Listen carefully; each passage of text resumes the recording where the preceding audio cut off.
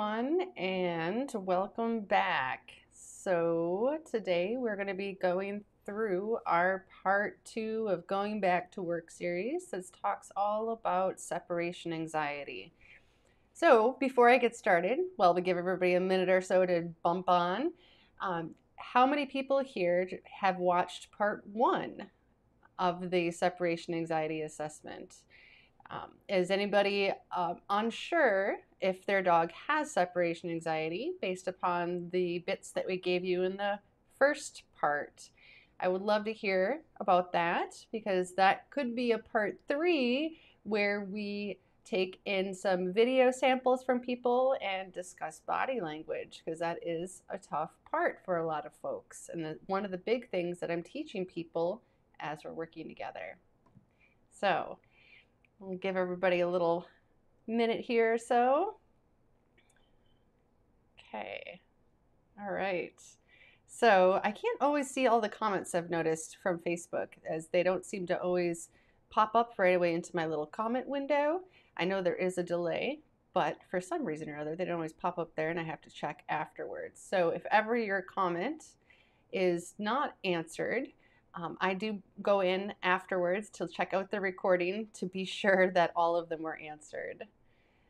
Pretty sure Penny does have separation anxiety. Yeah, I agree too there, Victoria, from the videos you sent.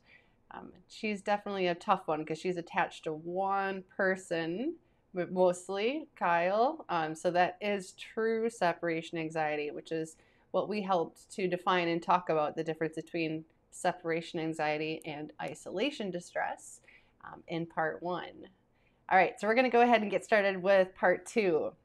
So here is part 2. We are going to talk about what you can do now to keep it at bay.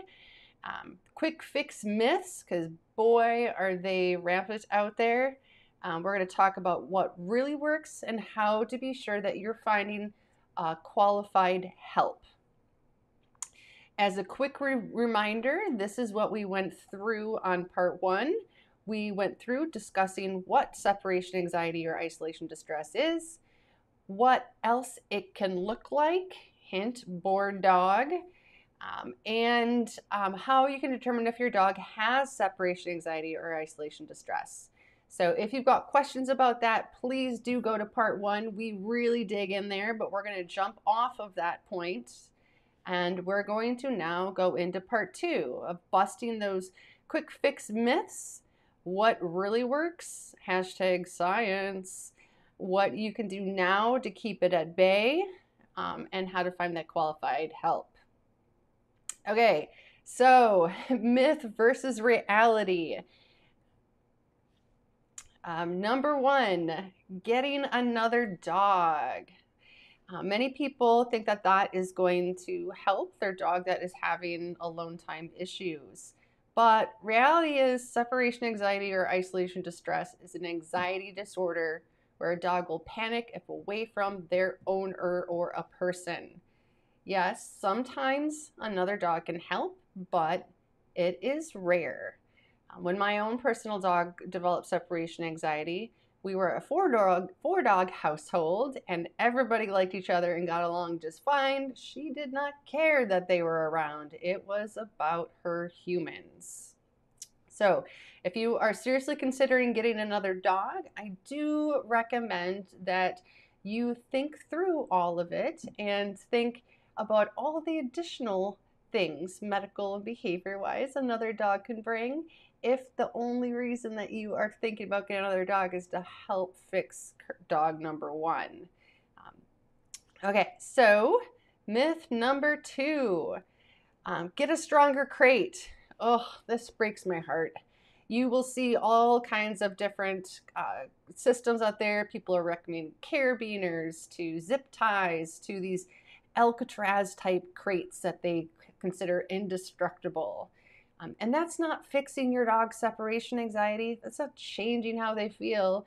If we're lucky, it contains the panic attack. But many dogs have severely injured themselves trying to escape out of these crates when they're panicking. And then in addition to your behavior bills, trying to figure this out and get it fixed, you now have medical bills. We have had dogs jump out windows. We have had dogs break teeth getting out of crates. We have had them destroy doors completely and gotten on the other side. They're not thinking reasonably. They are having a panic attack. So that they're not, a crate is not going to stop them. So getting that stronger, that tougher crate is not the solution. Myth number 4, board and train, they'll fix it. And I will bet you there's a bunch of them out there that will promise that they can fix it. But the reality is, remember that it's about you and all the little bits you do before and as you leave. People cannot replicate this in their home, in a board and train facility. Plus, unfortunately, the vast majority of board and train options out there are aversive based. Hence the picture I chose. There are no certified humane professional would take on a separation anxiety client as a board and train, because they know that the reason that the dog is upset is it's about you and all the things that lead up to you leaving. So they know they can't fix it, and they're not going to make promises and try. All right, myth number 5, you caused this. Oh, I hear this all the time, and this breaks my heart as much as the Alcatraz crate. You did not cause this. This is one of the most researched behavior issues in the canine world, and we still don't know exactly why it is caused. But we do know the commonalities here that I have listed. These are the common threads that they find. And guess what? They also do ask owners, does your dog sleep in bed with you? Does your dog walk through the door first? Does your dog have to sit to say please for everything? They are tracking all those things. And look at, they did not make this list, because none of those things have any bearing on if your dog has separation anxiety or not. So big things to repeat it and go through the list. Change in household members, that naturally changes routines, be it a human household member or a dog household member. Change of residence, be the dog is being rehomed, or frankly you move to a new home with your dog. That's another big picture change. Routines, sounds, smells. Genetic predisposition. This seems to be the one that we keep coming back to and finding is the thing, this genetic predisposition. Early life environment. Noise phobia. It does seem to happen in conjunction with separation anxiety. I don't know if it's because they are more sensitive to sounds and things like that they're exacerbated when they're alone. I'm not sure. They're still trying to figure this out. Old age or pain onset. If you suddenly aren't feeling very well, if your dog suddenly developed this, that is definitely something to go to your medical professional, your veterinarian, and have them check to rule out if there's any medical causes. A sudden long presence or absence. Yes, and that is why everybody is worried because of this pandemic, with everybody having to stay home as much as possible, working from home, and then the potential of you suddenly not being home anymore. And this happens, kind of on the regular with families in particular, where let's say the kids are all home for the summer, and then they all go back to school, vacations. Like if you take a month-long holiday for whatever holidays that you're celebrating, or just for a vacation, and then all of a sudden you go back to work again. Those are sudden presence or absence events for our dogs that are big routine changes. And then having a traumatic event while they're alone. So again, you did not cause this. There are many factors, and notice you are not in there unless there's things that are out of your control here.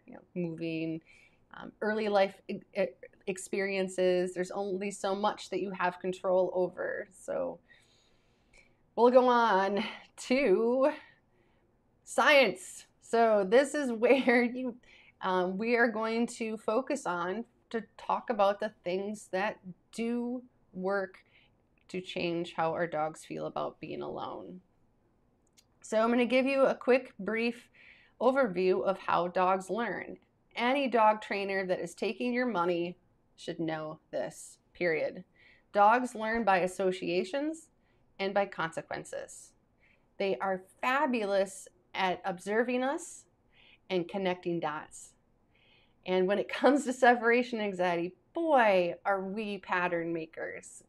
So it's really easy for them to connect all of the dots that lead up to us leaving. Every time mom puts on that pair of shoes, she's going to leave. And she's going to leave for 8 hours. And when she leaves, I panic. So you will have dogs that will start pacing or panting or shaking when specific shoes are put on, or when your purse is picked up, or when your keys, and so on. Dogs also learn by consequences. When a dog does something, there is a consequence to their action. So if I scratched at the crate enough, I will get out. Be it either you're home and you're letting them out, or they're breaking free. And they're doing that, if they are clawing at their crate because they are anxious, they're doing it to try and relieve their stress, and then that way of stress relief works. So it's never one or the other. They're always both working at the same time. Notice here how there is nothing about our dogs being mad or spiteful for us leaving them. Our dogs don't think like that. And I always say that we are very lucky and very fortunate that they don't. This is how they learn. This is the two ways. It's very simple, but man, are they good at it. Okay, so when it comes to us wanting to change how our dogs feel about alone time, we are going to focus on the association part. And we are specifically going to focus on the technique called desensitization.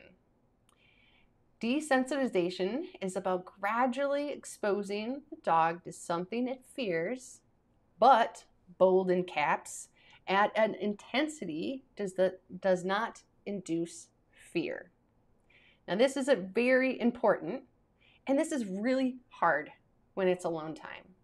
When Mary Lou first developed separation anxiety, and I was told that I needed to stop her from having a panic attack when I left, and that meant that I could not leave her home alone for longer than she could handle, I thought they were insane. I was like, how can anybody do that? Well, guess what? I figured out ways. And it wasn't forever. And it was worth it.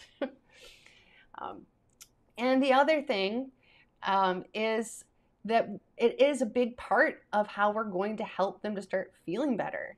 If you are working your tail off trying to change how your dog feels about you leaving and them being left alone, but once a week you do leave them alone for your 8-hour workday and they panic for that entire 8 hours, it's going to be like you are trying to fill up a gallon bucket with a hole in the bottom. You are not just going to be treading water. You're not going to make progress.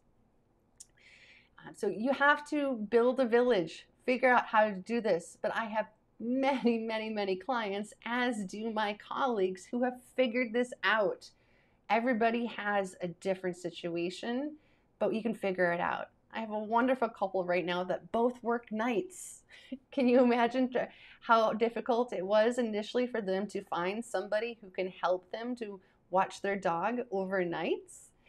Yeah, it's not easy, but they figured it out because they knew that this is what was going to help their dog. Okay, the other thing that can help part of the desensitization process is speaking with your DVM about adjunct supportive medication options. With separation anxiety being a bona fide phobia, many of our dogs really benefit from the support of medication. And I always say that when I'm speaking with my clients about medication, that I have never had a client say, I wish I wouldn't have started meds. I wish I would have waited. In fact, I frequently get, I wish I would have started sooner. Oh my gosh, if I only would have got meds on board, we would have started to make progress so much faster. Meds are helpful for this process. It helps to bring them down from constantly panicking and getting the heck off that roller coaster, so that if they do have a little bit of a stressful event, we do push them a bit past their threshold, they can come back off of that rather than just losing it and being like, nope, game over. They learn how to cope and adjust. And the meds help them with that, along with the training. Meds do not work on their own, so they really don't. I wish they did. Man, that would be awesome. Just give me a pill and make me better. But it'd be like telling somebody with depression that they could get better with, here's just a pill. You don't need to talk to anybody about it, and learn how to change your own behavior and your own thought process. It's the same for our dogs.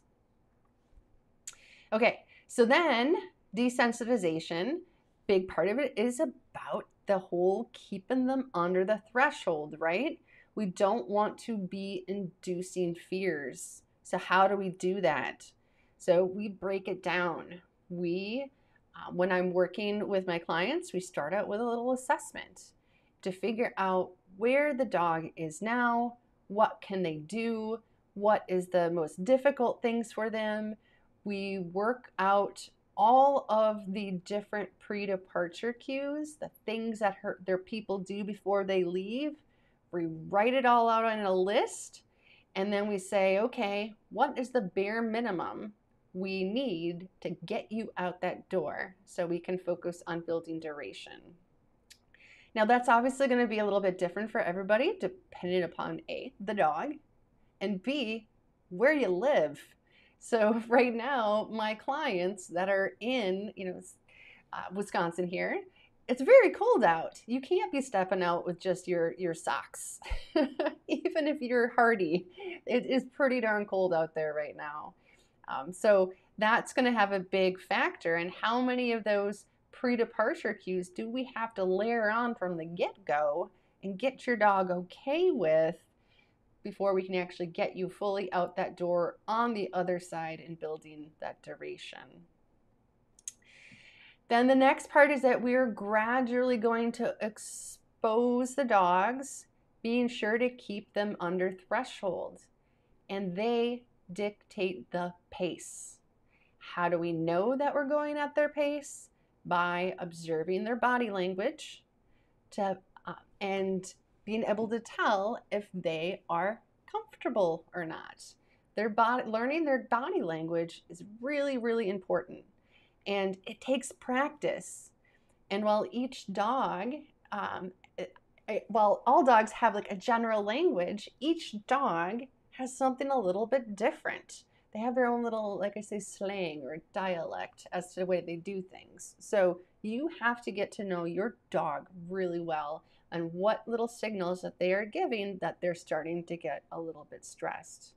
Because if we are constantly pushing them over that threshold, we're not telling them that it's safe, and we're not going to be building up alone time. So you have to keep it gradual. So while you're keeping it gradual, you have to be very systematic about it. You can't just be 1 second, 2 second, 3 second, 4 second, and constantly making it every step harder as you go along. That's just going to be too tough for them. That's just not how you're going to make a dog desensitized to something. To make it systematic, you have to write a plan.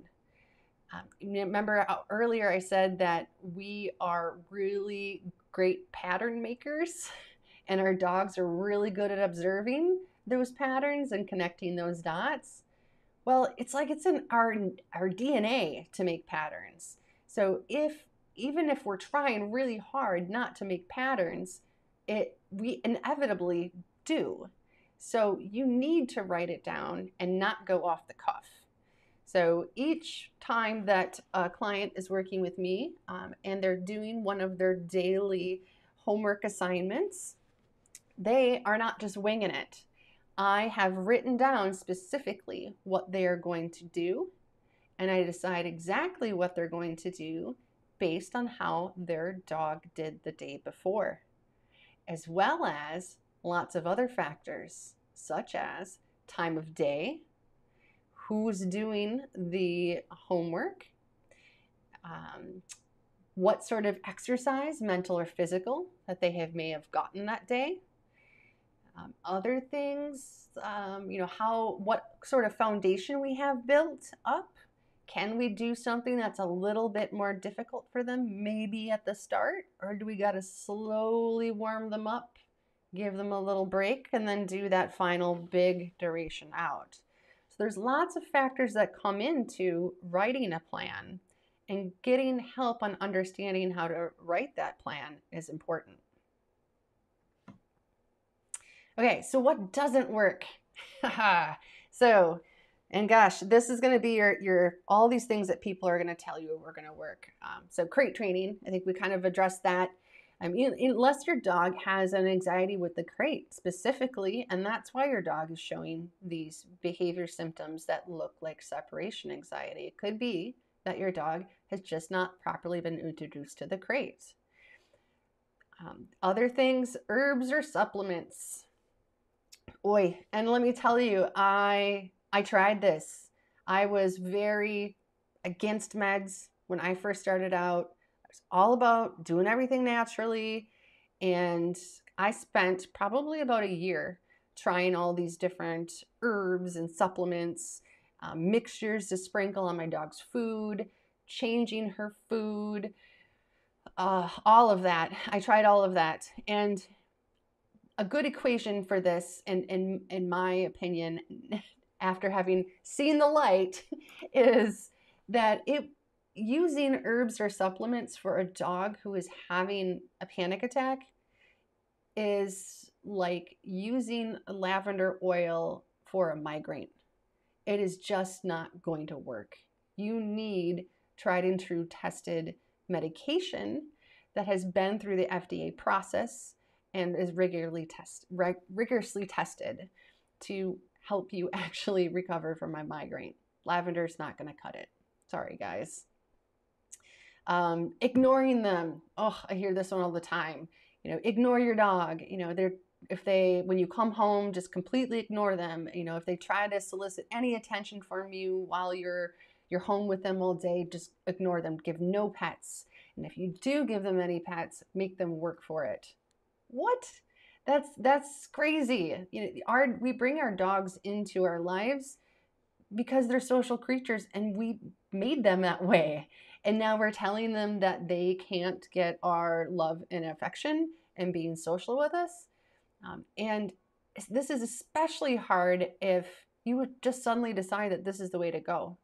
Your dog is used to sitting with you on the couch, hanging out, snuggling, greeting you with kisses when you come home, and all of a sudden you turn into a robot. They're going to be confused and frustrated and probably upset. And I have seen this been tried, when people are just running out of options, like, man, I don't know, somebody said this, let me try this. And I've seen dogs get worse with this because they get even more anxious because that person, that safe person, is no longer helping them and comforting them to help them feel better. Letting them cry it out. Oof. So that one is a big one too. Now they'll get used to it. Just let them cry it out. They'll realize that you're coming home.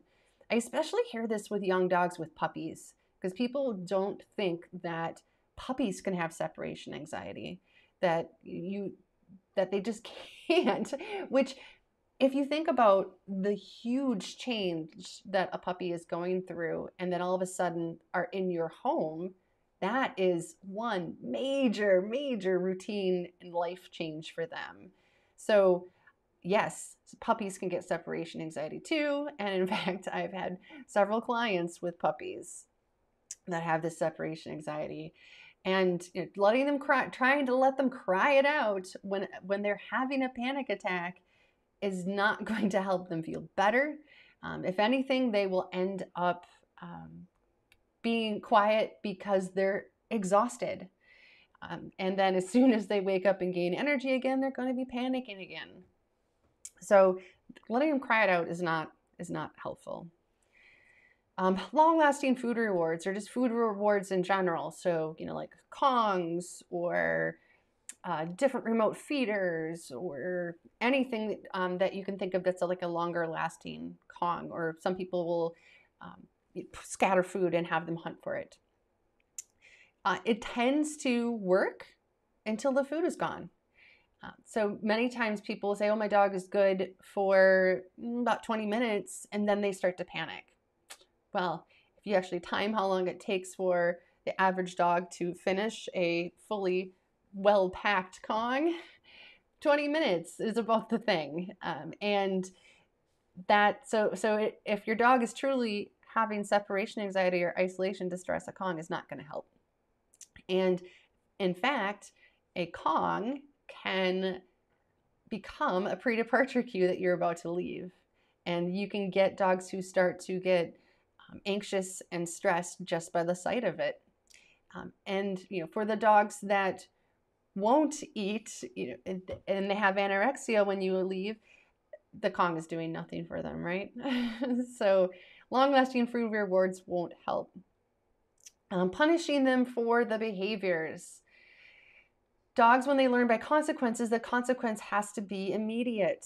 So, unless you're gonna, and adding, I pause here, sorry, and adding something scary when a dog is panicking is also not going to make them feel less panicky. Maybe if you yell, you will startle them, but that is not going to change how they feel. And remember, the stuff that they're doing, like, chewing doors and wood frames and breaking out of their crate, they're not doing it because they're bored. They're doing it because they're trying to relieve their stress and they're freaking out. So getting mad at them is not going to help the case at all. It should be a sign instead that you need to reach out for professional help. Relaxation training. Relaxation training. So there's it's basically like teaching a dog to down stay on a mat, which is my next one, but adding in what is considered like a non-pattern systematic distractions, like you moving around, you jumping up and down, you going out of sight for a second, and that sort of thing. While that may help to build a solid downstay for a dog while you were there, I do not believe that it helps dogs to feel comfortable while they're alone. I would not ask a dog to do a downstay for 8 hours while I was gone at work. So teaching a down and stay, from everything that I have read and personally experienced, because I also tried that. I tried teaching the downstay on the mat and slowly walking away and short departures out on the other side of the door for Mary Lou, and that was not working either. So again, over a year of me trying all this stuff. So it's not just me saying I was told that this doesn't work. I really tried it. I really tried everything. So experience and also from research. Again, one of the most researched behaviors topics out there. There is, and hopefully more. Hopefully they keep doing more research, because this really is very prevalent with our dogs. Okay, so I'm going to pause for a sec. Let's see here. No, we'll just keep going. There's only 2 more slides. Okay, so keeping it at bay. So start now. Don't assume because your dog never had an issue that they won't now. And I really want to stress that, because the reason I almost paused was that the reason I almost paused was because I think that people are worried that all dogs out there are going to suddenly have separation anxiety or isolation distress.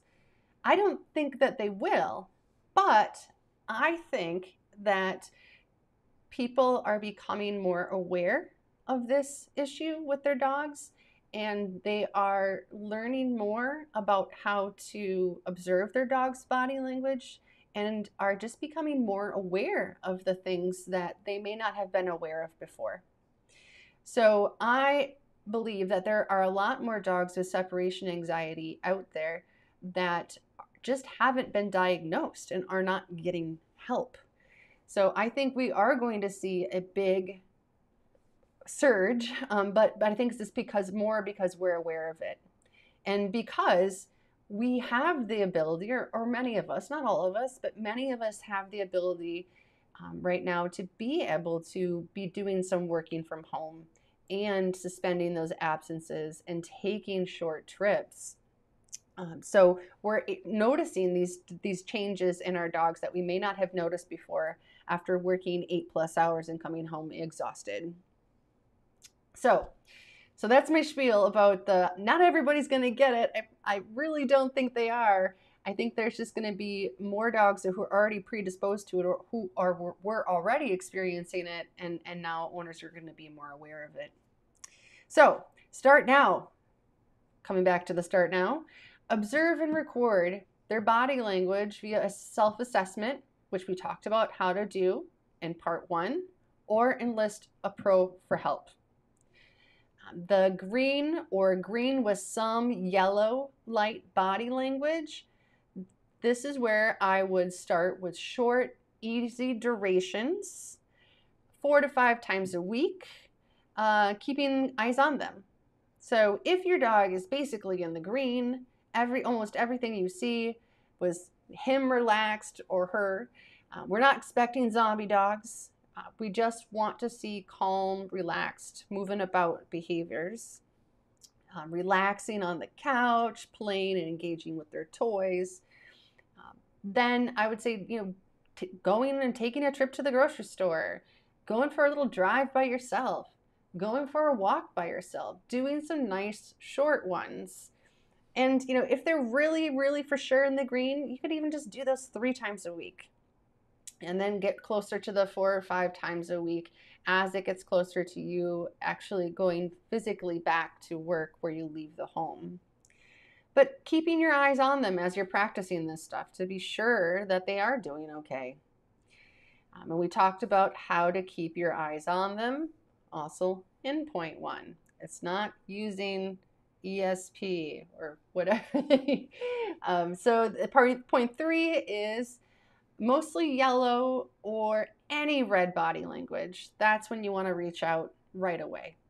You need to get help right away from a professional who can guide you on getting a solid foundation and teaching you the skills and how to continue this either with them or on your own. And that's a big part that I stress with my clients, is that this is going to take a long time. And my goal is to give you those skills so that when you are ready, you can continue on your own. So you don't need me there as your teacher over your shoulder every step of the way until we get your dog fully comfortable. Okay, so how to find qualified help. Buyer beware, the dog training industry is unregulated. The number of times I say that per week, if I could get a quarter, I would be rich. So literally anybody can call themselves a dog trainer and not have any repercussions for it. So you, as a dog guardian have to be a smart shopper. You have to ask questions. If they give you, these gobbledygook answers or don't seem to really answer, ask more, ask again. You want to know what will happen to your dog if they do something that that trainer deems not appropriate. What if the dog jumps on them? What if the dog barks while they are in a crate? What if their dog barks at another dog? That sort of thing. You want to know exactly what is going to happen to your dog and make sure they are clear with it. We want to have you Google certifications. There is a lot of different certifications out there, or you see a lot of different letters after people's names. There are certifications, and then there's memberships. There's certificates, and then there's school and programs. There's lots of different stuff. So when you see that somebody has a certification or has certain things that they are listing, actually look those up. What is this group or this person that has given this person this certificate? What is their mission? What is their code of conduct? Those are the sort of things you want to look for. And the reason you have to look at all these is because, again, anybody can call themselves a dog trainer. And heck, they can use whatever word they want to make up. Behavioralist, dog life coach, all of these different things.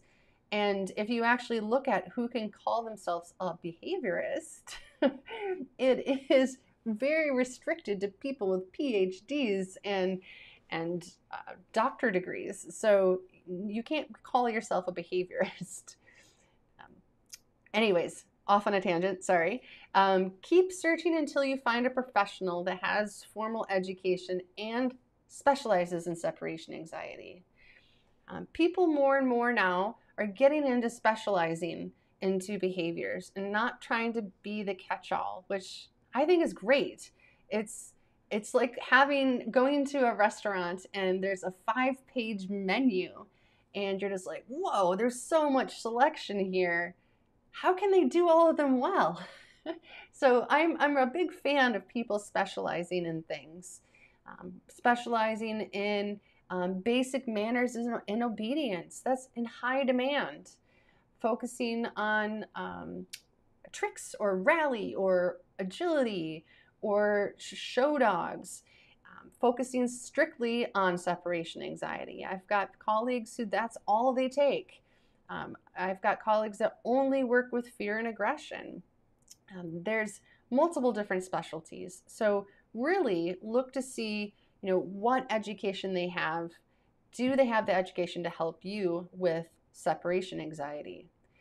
And please, having attended a webinar or read a book, that is not enough. You could do that. Can you fix your dog by yourself after watching a webinar or reading a book? No, most of you can't. So those are extra helpful bits to a person's education that does not make them a specialist. Look for trainers or consultants that have the abbreviations CSAT or SA Pro after them. Those are 2 programs that I have personally taken and graduated from, and that are both excellent programs. Then really focused in on specializing in separation anxiety, and work together as a team of trainers who are specializing in this to work together to help you. So I love both of those programs. Okay, and yes, there are other people who specialize in separation anxiety who haven't done those programs. I'm sure I'll get comments on that. Yes, I know that. Okay, so now I'm going to open it up for any questions. If any of our viewers that are here live have any questions for me at all about any of the stuff that I presented. It is a bit to absorb. I know I didn't go specifically into showing you exactly what one person does to work through a training plan, and I gave you the overview of what it looks like and what training technique we use. But that is something that I have reached out to some of my clients to personally ask if they would be willing to share video and share some of their progress, and they are, because they're very proud of their work, and they should be. They're working very hard. So I would love to show folks that.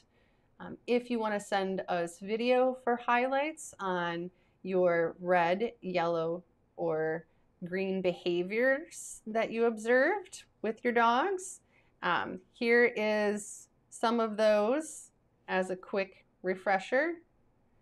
Very comfortable, relaxed, and bored for the green.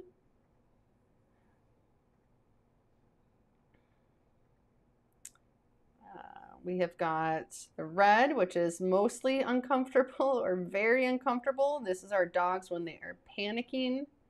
They're frantic or relentless with the behaviors that they're doing. And the yellow, which is somewhere in the middle. So we don't mind some yellow. We don't want them all in yellow. We prefer to have them more in the green. Every once in a while, some yellow would be okay. All right, looks like we got some questions from Caroline.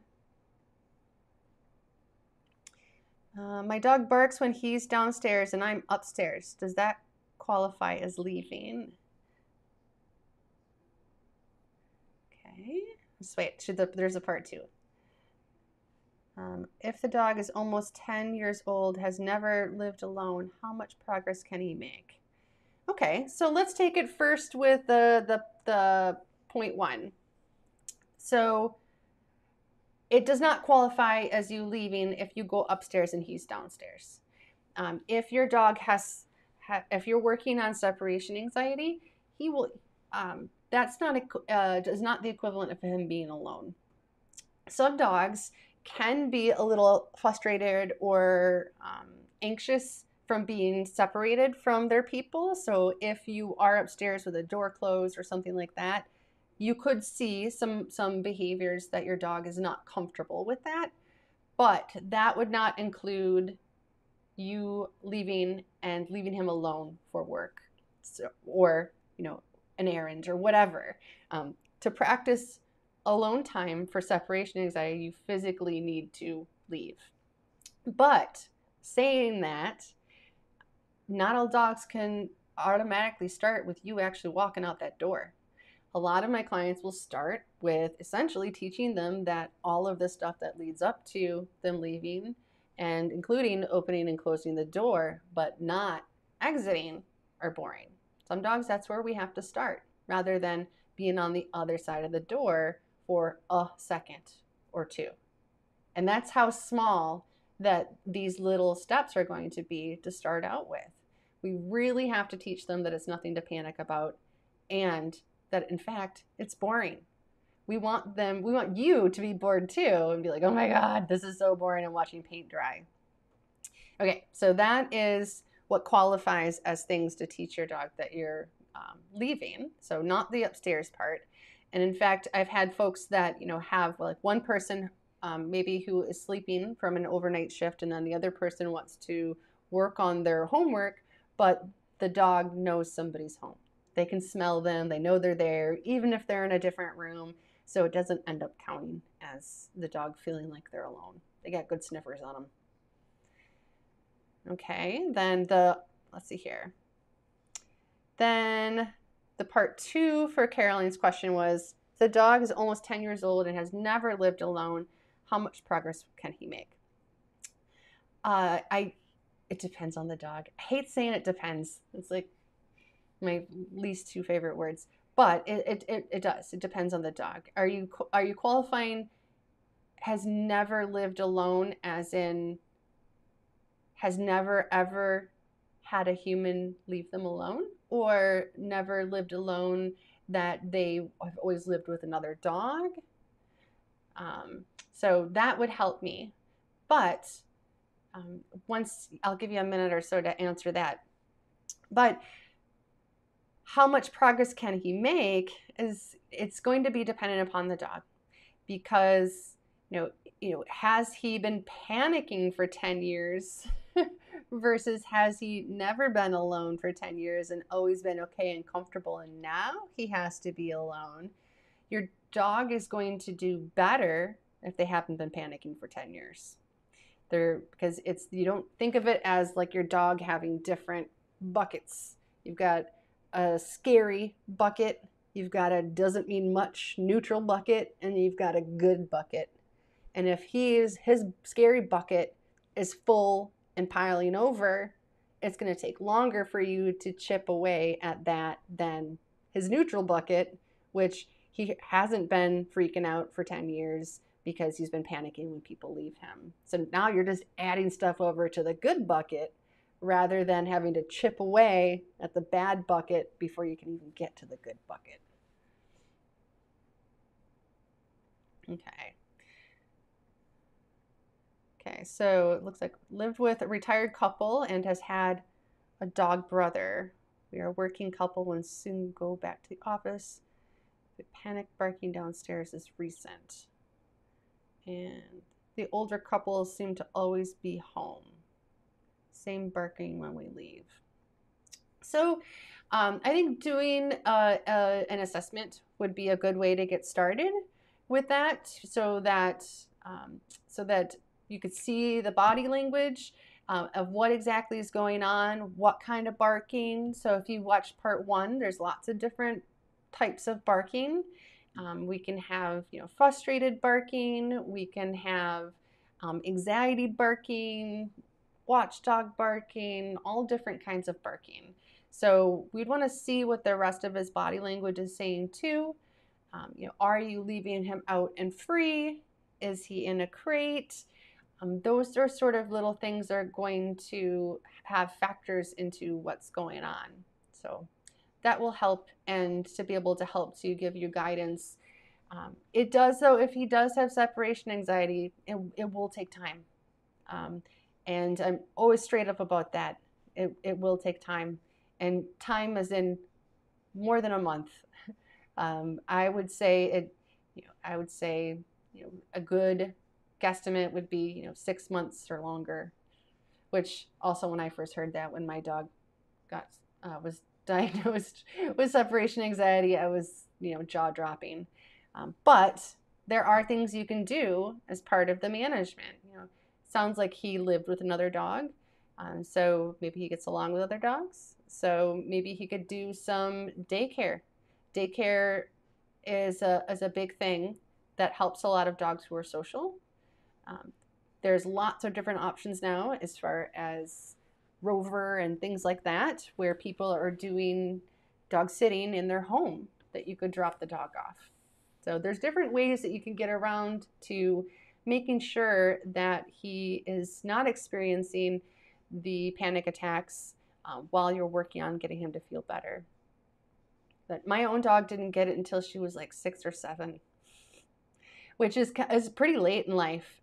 And so I think, though, she was one of those dogs that was kind of predisposed to it. She was a pretty anxious girl. So even with her old age, though, I was able to help her. So, okay. All right. Well, I thank you, everybody who joined us for the live. And thank you to Caroline for the questions, and Victoria also for joining in. And please do feel free to reach out if you have any questions. And when you're watching the recording, feel free to make comments there. I'll be happy to reply and point everybody into useful resources and directions on how to get help. We'll also be uploading this to YouTube for our YouTube fans and our Instagram followers. All right. Thank you all, and have a good rest of your evening.